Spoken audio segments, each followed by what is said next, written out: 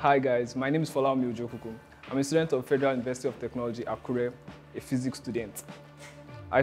My journey into tech space started as a result of my course of study. I wanted to become a better physics student, so I started working with Arduino kits and microcontrollers. While working, I met a lot of tech guys and got motivated to start web development.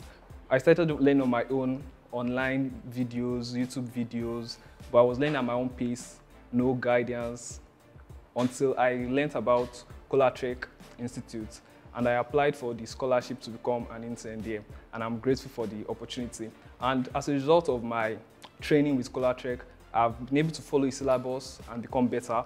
Right now, I'm a backend developer. As a result of the training there, I've learned a lot. I've been able to create projects from server-side rendered apps, worked on so many projects, and I've really been motivated by my instructor, my tutor I met in the Trek Institute.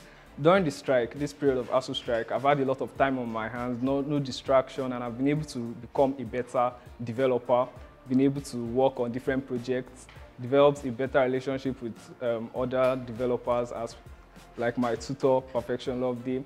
He really inspired me and showed me the proper guidelines. He showed me the process of learning. When I was learning on my own, I was just watching videos here and there, no process, no direction. But with Trek, there's a syllabus, there's a pathway, there's a laid out step.